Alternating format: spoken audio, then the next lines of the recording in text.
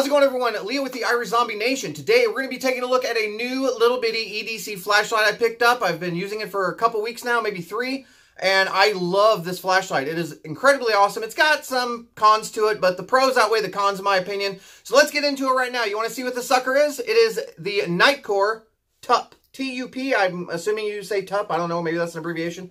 But the Nitecore TUP. See this? Look how weird this looks. You know what this is? This is a little bitty 2-ounce EDC flashlight with some cool options, and we're going to go over those right now. First of all, the coolest option, I'm going to turn it on, is there is a little display right here that shows you the different lumen levels that you're using. Let me mode through there.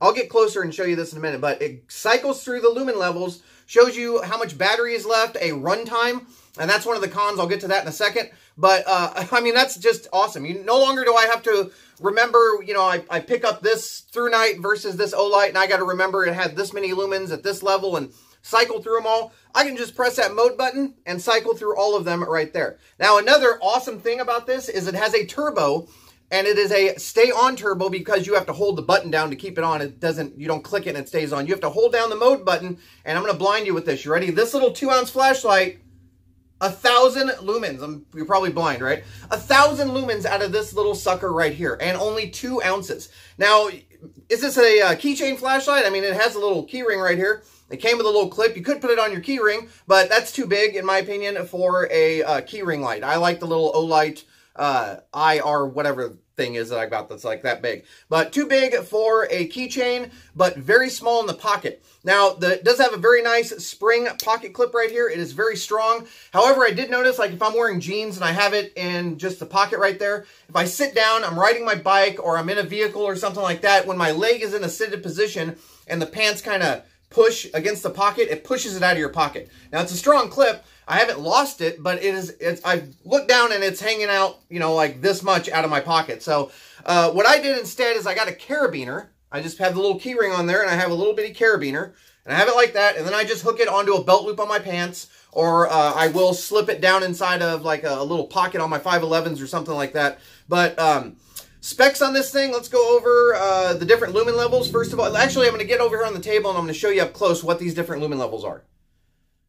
All right, everybody, so starting off, this is the power button, this is the mode button. So power on, there you go. You can see 1 lumen, and it's kind of fuzzy looking, but it's not on the actual screen itself. It's probably either my my camera or something, but it's very clear. It says on the top here, turn it on, level 1, 1 lumen, 51 hours, 6 minutes. It's cycled through, and it says it's on daily mode, and I'll show you that here in a second. That is kind of hard to see, isn't it? It's about as good as I'm going to get, guys, but we're going to cycle through these modes, and I'm going to show you what's what. So turn it on, power button on, 1 time, 1 lumen. Cycle through, 15 lumens, 14 hours, 33 minutes. 65 lumens, 7 hours, 23 minutes. And 200 lumens, 2 hours, 14 minutes. And then the turbo, you hold down, 1,000 lumens, 18 minutes. So these are approximate run times, and it does openly say that in the instruction manual. It says that these are estimated run times. I found that they are completely inaccurate. So that's one of the downfalls here. I left it on 200 lumens. I started a timer, and it did not even get close to there. After 5 minutes, it was off, and it ended up running for almost, I don't know, 30 minutes before I just turned it off myself after it said it only had 9 minutes left to go. So these are inaccurate run times. I'm more concerned, though. I mean, it gives you an idea, at least, of, you know, somewhat of how long you have left on certain levels. But I love that it displays the lumen level on there. And then if the light's off, you can tap that. Shows your battery and your voltage, 3.91 right now. I apologize for any fuzziness. I don't have the, you know, highest end of cameras, but you guys are getting the point. Now, the build quality on this, it's a nice body. I'm not sure exactly what kind of metal this is, but here's one problem with this thing. It is not waterproof. The waterproof rating on this is IP54, I believe, which is basically just like it protects it from dust and maybe like, you know, a sprinkle from rain or something like that. But you are not going to want to accidentally drop this in the toilet or something. It will probably screw it up. Decent lens. It kind of feels, I don't know, it doesn't feel like the highest quality materials. But overall, for what this flashlight does and having all these different options. So you can also, there's a lockout mode. I didn't show you that yet, but there you go. It's on, 15 lumens. All right, turn it off. You press once and hold, and it locks it into lock mode 1. There's lock mode 2. I don't remember exactly. All right, lock mode 1, I can still, that's right, I can still use turbo. All right, but lock mode 2, and I don't even remember how to get to mode 2, and I'm not going to go look it up. You guys are just going to have to understand that there is a mode 2. You can do if you want. So, lock mode 2, none of the buttons will work. And I'm not, let me see if when I have it, yeah, that's 1. I don't know how to get to 2. I'm not even going to try. But to unlock it, all you do is when it's off, same thing. And there you go. You see it starts to unlock and you're back in business. But guys, 1,000 lumens. I mean, that is insanely bright. 2-ounce flashlight. And there is one more cool thing about this, having the clip that way. Let me show you what that is.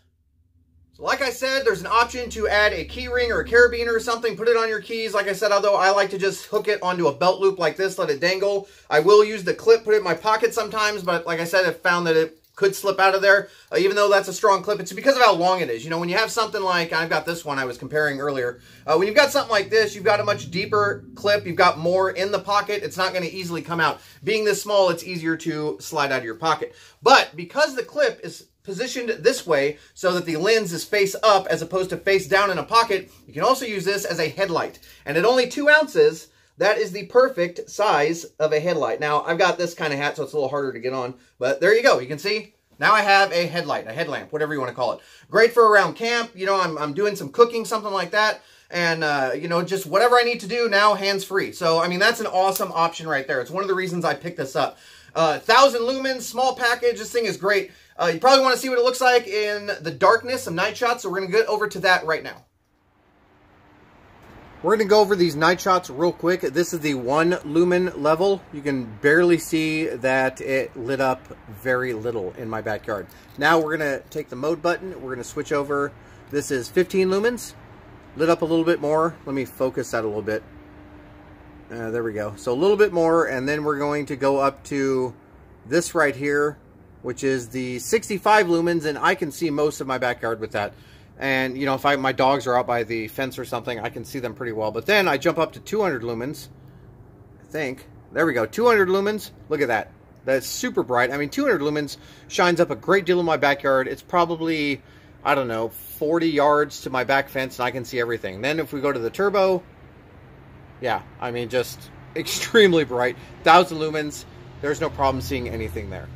Last couple things to say about this real quick. Micro USB rechargeable. There's a little port right here. You can just get your thumb or your fingernail or whatever down in there and, oh, I turned it on.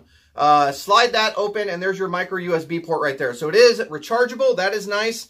I love the headlamp feature of it. I love the hold down for 1,000 lumens feature right there. And I love that it stays at 1,000 lumens as long as I hold this down. It doesn't knock down after like a minute or something like that. If I hold this for 5 minutes, it's going to stay at 1,000 lumens, and that's really nice as opposed to other flashlights. Things I would change on this. First thing is the build quality seems a little cheap. I mean, it's sturdy enough, but I've already got a little ding right there. I've got a scrape up in here.